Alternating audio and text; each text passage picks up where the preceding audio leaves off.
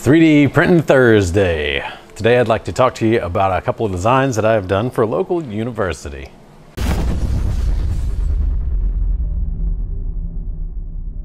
Well, although this part is 3D printed, this is more of a design project than anything else. 3D printing is a very small portion of it. What we have here is some iterations of a, I keep wanting to call them Microsoft microscope slide holders. I don't know if you can even see that on camera, but if you know what a microscope slide is, that's exactly what it is. This little thing, and it goes into this little thing. It's a holder, just like it says. And the reason why we need to have this particular holder is that the things that they're looking at through the microscope, not Microsoft, they have a lot of cells like wood, just like on this table here. And they have to measure these cells, and they're going across these layers. And if it's not perfectly aligned with the actual slide itself, then as they measure, they're actually having to measure on triangles. So they'll go over and then up and then over and then up and over and up. And you can imagine you essentially have to use trig to figure out what you're measuring, because everything is going to be on that, what is it, the hypotenuse or something like that. Put your comments down below if I'm wrong, or maybe I'm actually right on that.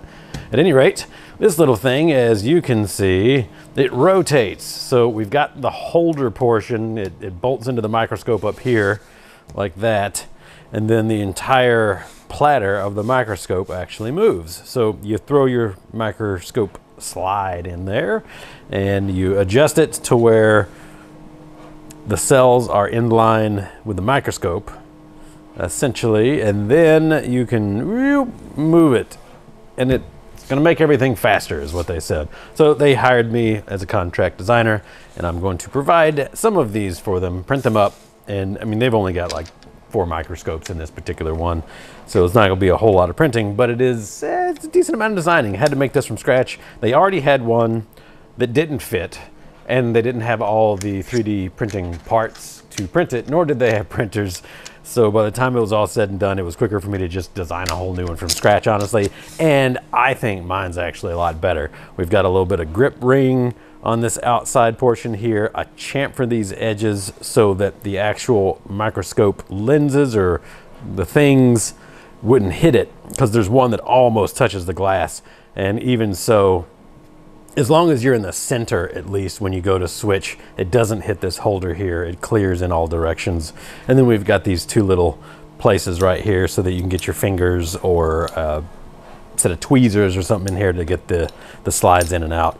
And then of course, working with all the tolerances, that's been the most difficult part, is just to get our tolerances in so that there's no wiggle left and right, no, because otherwise if you are moving it, you're going to have tolerance problems, because you move the actual platter, let's say 1 millimeter, and you're getting 0.9 millimeters out of it on your first move, but then you'll get 1 millimeter after that once you take up your slack, your backlash. I guess this would technically be backlash.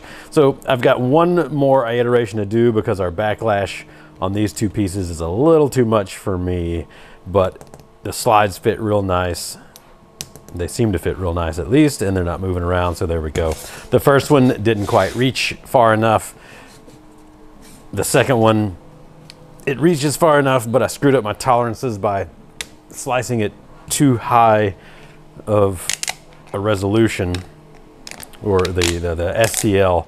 There's too many polys in it, and that messed up my, oh no, never mind. I messed up the dimensions on this one myself. I just didn't have everything smart dimensioned in SolidWorks, so it changed one of my dimensions, and then I changed it back, and my poly count was way too high, so it was, you know, one more thing. So I moved my poly count back down to where it was on the exterior portion and our interior portion. As evidence, when I mix and match, the tolerance is perfect. Absolutely perfect. No wiggle, but still spins. That's what we want. But this is wrong. So there we go. Ooh, I wonder about this one. With this one, nope. Still wiggly. Yeah, just one more, I promise. Just one more and we'll be right there. So there we go. This is a fun little project. I like designing things. At this point, I suppose that's what I am. I'm a designer.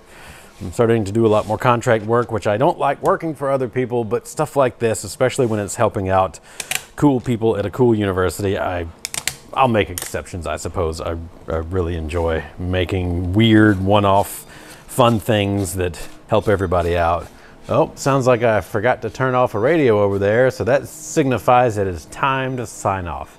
So if you got any questions about this, or maybe you got a university that could use some weird things designed, put your comments down below. As always, thanks for tuning in. Have a great day.